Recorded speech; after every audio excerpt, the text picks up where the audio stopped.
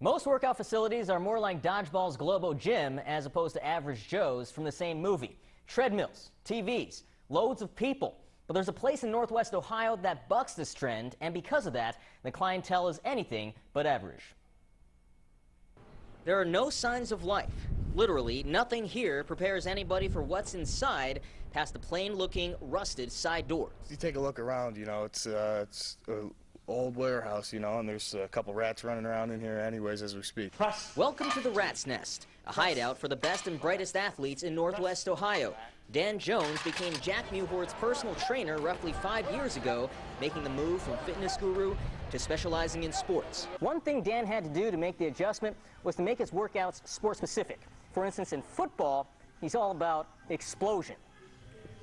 Sport-specific training is all about fast twitch fiber acceleration, getting from point A to B quickly. Even if it means pushing a sled to get there.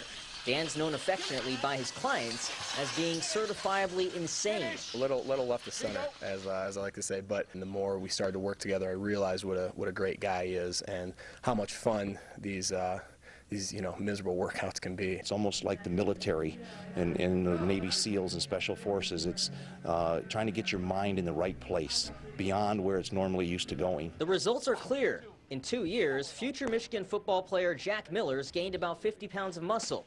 His brother Matt's gained about 70. You hate it a little bit right now. You're thinking, God, I'd rather be laying on the couch or in the pool or something like that. But for the big picture, when it comes Saturdays in the big house, that's what it's all about. And these are young people, so to make that kind of impact on them and to give them the tools mentally and physically so that they can succeed, not only in sport, but quite frankly in life, certainly makes you feel good. And maybe someday they'll be able to catch the real deal, the gym's inspiration, an actual rat named Stuart, after Stuart Little. That's a goal, kind of like Rocky chasing the chickens. Maybe we'll try to catch Stuart one day. I think when we leave, he gets out here on the turf and does a few agility drills and whatnot. He watches us, he learns. Because despite appearances, there's plenty of activity on the inside, helping these gym rats improve their survival skills for the outside world.